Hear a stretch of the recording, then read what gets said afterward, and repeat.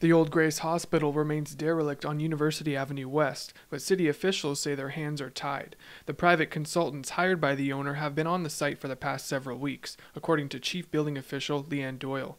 The Ministry of Labor issued an order at the beginning of March banning all work on the grounds until all harmful substances, including asbestos, are removed. The report that administration did to council was indicate to council that the Ministry of Labor is basically in control of the site in terms of any further work being done on the site. For ourselves or for the owners to go in and do anything on the site, there has to be clearance from the ministry. In order to get that clearance, they have to have a clean bill. Although the building is in a dilapidated state, Doyle says the structural integrity of the building is in good shape. The City of Windsor cannot make any demands about anything on the site, but they remain vigilant in trying to keep the site secured to prevent any health and safety issues from arising. We're waiting right now to see what the results are from the consultants' work that's being done on the site.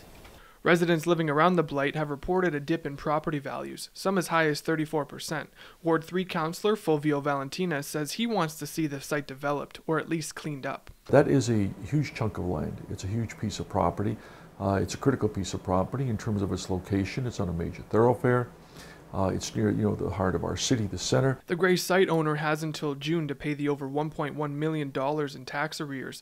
Doyle says the tax sale is slated for June if the owner fails to meet the deadline. Reporting for Mediaplex News Now, I'm Jason Viau.